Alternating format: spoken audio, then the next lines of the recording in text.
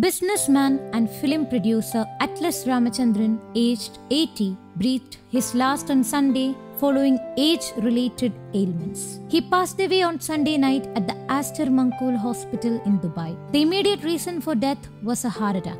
He was admitted to the hospital on Saturday night after he experienced chest pain. Ramachandran, popularly known as Atlas Ramachandran, was born on 31 July 1942 in Thrissur. He was the chairman of Atlas Group of Jewelry. Apart from his popularity as businessman, he had won hearts with a few memorable roles in Malayalam cinema. One such role was Coat Nambiar in Sreenivasan starrer Arabikatha movie. Numbyark would not go out without a coat, and his campmates in the Gulf would mock him for that. He had only one coat. He would wait in the room for them to dry. When invited out of the room for the chit draw, Coat Nambiar says, "Wait, my coat is yet to dry." At last, Numbyark stand naked without his beloved coat. Atlas Ramachandran's role in Arabikatha, directed by Lal Jose, will never be forgotten for sure. The movie portrayed the people who are working tirelessly at Gulf countries.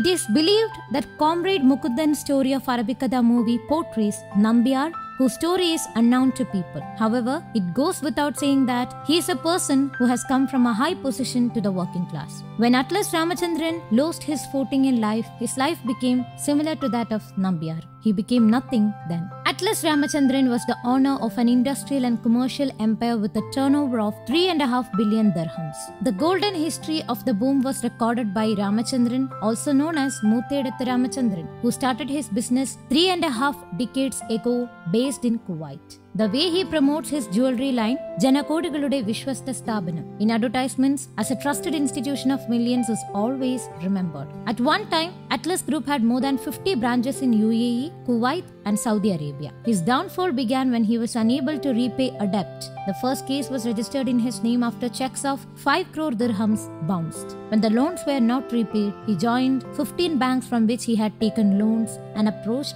the UAE Central Bank. Atlas Ramachandran was taken into custody by Dubai police in 2015. He was released only after the intervention of central government. 23 banks, including Bank of Baroda, had filed cases against Ramachandran. It was some years-long activities of Ramachandran's wife, Indu Ramachandran, who fought for responsibility of paying the creditors and the dues of the employees of closed offices. She helped the family behind bars back to life. Anyhow, Indu Ramachandran was waiting for Ramachandran to come out.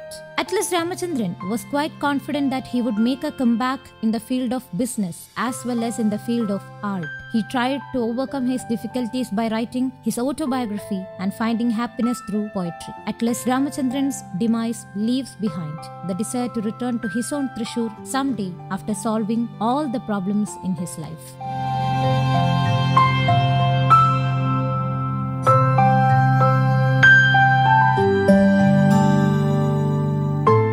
News Desk, Kaumudy Global.